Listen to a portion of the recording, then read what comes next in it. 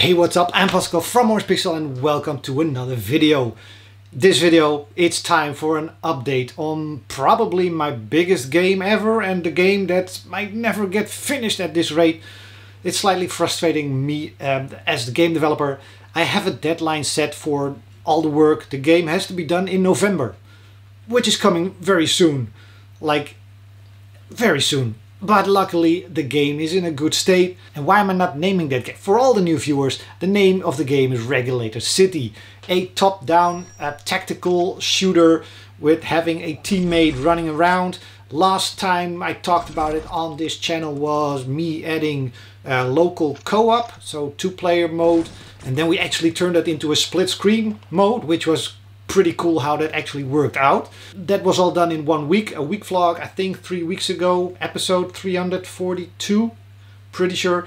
But the week or 2 weeks after, I still had to change a lot of things and fix a lot of things, because as cool as it looked in local player split screen, there were a lot of things, little tiny issues that I just had to figure out how to fix them.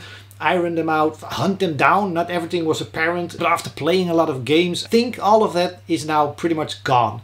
And the problems were things like, where do you show the dialogues? Normally you show them centered on screen, but now you have two players. Do you still show it centered, or do you show it on just the one side that the player is playing on? There's a lot of little things that you don't really think about, but they had to be sorted and solved. And I actually managed to do all that and a lot more. So let's quickly do the intro and then dive into the changes and improvements I've been making to the game in the last couple of weeks.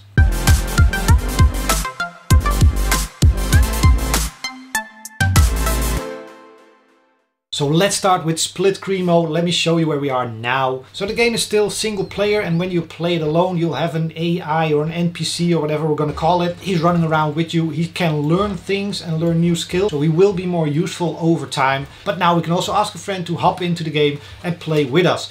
The system I had to work out for this is controllers. I'm not sure how other games do it actually, but it would be the easiest if both players have a gamepad connected. But I can imagine that the player number one is playing with mouse and keyboard, or maybe even player two. So that also had to be an option. So that system is now completely sorted. I think it will work in most cases. So you can play with either two gamepads, or one can play with a keyboard and a mouse and the other person plays with a gamepad. I also added in the recent couple of days a hot seat mode, so you can start a single player game, but then let's say your friend or your spouse or brother, sister, whatever is coming in the room and wants to join in. They can join in at any time and the game will turn into a two-player mode. I still have to figure out if player 2 leaves. That should also be an option, and then it will just continue with an AI again. That would be pretty cool to add. So that's the next thing I have to build into the game. But right now the hot seat mode is pretty cool. I'm not sure if that's actually called the hot seat mode. But anyway, it's a jump in at any time mode, and it works. And it's becoming one of those Mondays that I don't like. I just was editing the video, everything you just saw, edited, started on the next little clip, and it had no audio. And all the other clips had no audio. So now I have to re-record everything I said, and I hate that. I love creating videos, I love editing videos, but I hate redoing stuff. Anyway, what I've also been working on is the interface screens for Regulator City. And sorry if I'm now going to rush the rest of the video. I'm done with it now. I'm still going to make it fun, hopefully. I've been working on the interface screens. Wanted or had to change the character select screen, because we now have two-player mode. So two players have to also be able to use that same screen. I wanted to have one flexible screen that does both a single player and two-player. So I had to redo that screen anyway. I made it look like the comic book style interface I originally envisioned when I wanted to create this game. However, I never made that screen work, because then I added stuff, and then over the time of developing the game I come up with more and other ideas that probably need to be shown on that screen, and it becomes a cluttered mess. So screens like this in all of my games, and I guess that's for most other game developers as well, you create them many times unless you have a dedicated designer who does these things and they have strict guidelines. This is how it should look, and that's probably a better way to do it, but I can't sit down and think about these things first. I just dive in, create the screen, have to have this type of information, and then make it look good. And then hopefully it stays that way. And I always have to create that a couple of times because more info has to be shown, or I just don't like it or get bored with it after a while. And if I get bored with it during game development, people are not gonna like it in the final release. So anyway, that screen is completely changed now and I like it how it is right now. 1 player, 2 player mode. Also changed the mission failed screen to also look like this one or closer to it so that we get one uniform interface design and look for everything in the game. Still a couple of screens that need updating. I also don't like the intro animation. I'm gonna change it completely. I don't like the credit scene and but a couple of other things that need changing, but they're not high priority right now. Now in the previous videos I recorded, I was moving the camera around all the office, but I'm getting hot. It's getting hot in the office. So I'm gonna record everything on this video. The other thing I've been working on is gameplay elements type thingies. The biggest one, I changed that last week. We had a power unit in the various levels. If for those that don't know the game, you play missions on different levels. Can be apartment, hospital, industrial, scrapyard, airfield, airplane area. Pretty much variations in different things and different levels that look and play a little bit different, have a different layout, different type of stuff happening. But most of them had some sort of power unit. And if you got to that, you could disable it and the power would be off in the whole building. You have night vision goggles and you would run around taking out the enemies. Pretty cool idea. Problem here, the game design problem I created for myself. Night vision goggles was an upgrade item that you could get as an upgrade, but didn't have by default. So there were a lot of levels where I had the power unit there, but I couldn't operate it because I had no night vision goggles. And that's frustrating as a player. So I had to change that completely. Night vision goggles are now standard unit, standard inventory for your players. So you'll have them by default. It doesn't take up an inventory slot. It's just part of your helmet that you already wear or something. So you can now always take down the power and move around in the night. Of course, that gives the player a huge advantage. So I also had to counterbalance that with enemies that now can also have night vision goggles. And even worse, those type of enemies will start spawning when the power is turned off. They won't spawn immediately, so you have some time to move around, do your thing, take out enemies and maybe even turn back the power before these enemies spawn. I leave that up to the player. You can be very tactical about it, quickly do a certain thing, turn back on the power and you won't have these enemies spawn. Or just take your time, move around the building and these enemies will also be on your path and you just take them out. That's another option. But now the frustration of not having night vision goggles on a mission, not being prepared, that frustration is gone now. Another fun thing I've been adding is melee weapon type things. They were already in the game, but the knife is your standard one and you can find a baseball bat that has a faster swing, I think, and maybe even does more damage when hitting people. But now I've added funny things like a frying pan. If you find a building that has a kitchen area, smash it to pieces and there's a big chance you'll find a frying pan as melee weapon. I'll be adding pencils, staplers, and you'll find them near an office or a desk or something.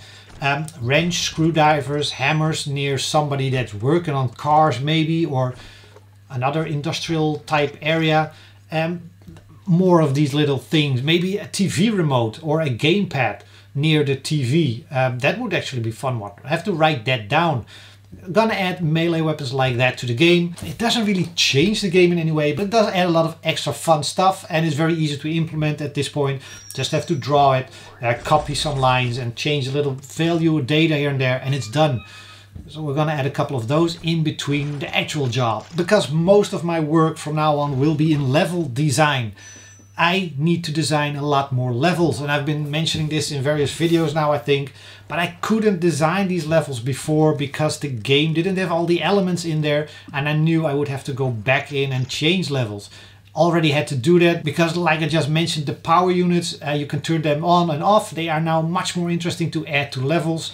So I've been going back through the existing levels to see if I could add rooms here and there, have a power unit there and maybe have some interesting way to reach it or a difficult way to reach it, so that you first have to find a key card before you could enter the room where it is. So I've been changing these levels now, but I also need to make a lot more newer levels, design more levels. And I had some comments on previous videos saying that the game has a lot of narrow hallways and that isn't a lot of fun. And I understand that the game isn't just narrow hallways. It mixes up bigger areas with smaller areas and narrow hallways, because that's pretty much the game. This is not a top-down shooter where you just shoot everything. There has to be some tactical element here and some strategy to it. As a player, you have to figure out how to best pass certain areas and how to best avoid getting seen and maybe hide between furniture or use the furniture to distract the enemies. All those type of things are available in the game. So now I just have to design these levels and make them interesting enough and have a certain balance of just pure action shooting with tactical and strategy type areas where the player is required to think a little bit about how he's gonna pass to the other side of it. So that's going to be a lot of work from now on. Level design, map design. Maybe I'll do one map design and record it as a future video in a couple of weeks time. Could be interesting, and then talk a little bit about how the level editor works. It's built into the game. Still haven't fully decided if it's going to be released with the game, but it's built in the game and it runs in the game. So that might be a cool video in a few weeks from now. And I just checked the last clip and we actually have audio now, so I don't have to do this a third time. I could have been done editing the video by now, actually 30 minutes ago, but yeah, this happens every now and then, and it messes up my day. I still need to do some admin stuff. I want to set up discounts for all my games on Steam, Switch and Google Play. I won't be setting them up for iOS because, well, most of my games are now gone from iOS. I have to update them. They still run and work, but Apple decided they are too old to keep them on the App Store. I mean, this frustration, I think I'm mentioning this every year because it happens around the same time every year. The games are removed from the App Store just because they have not seen an update in a long time. But yes, Apple, I'm not updating my games because they run and work. They don't need an update. They work just fine, except you decided that they are old and have to be updated. And don't get me wrong, this also happens on Android because Google does the same thing. But it's a lot easier for me to update those versions because, first of all, for the iOS I need my MacBook. So I need to dig it up. It hasn't been open for a year. So I probably need to update macOS.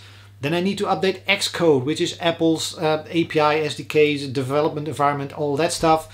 Signing in things, certificates. Then I have to update my games on the Mac, see if they still run and work, and if not, I have to fix that.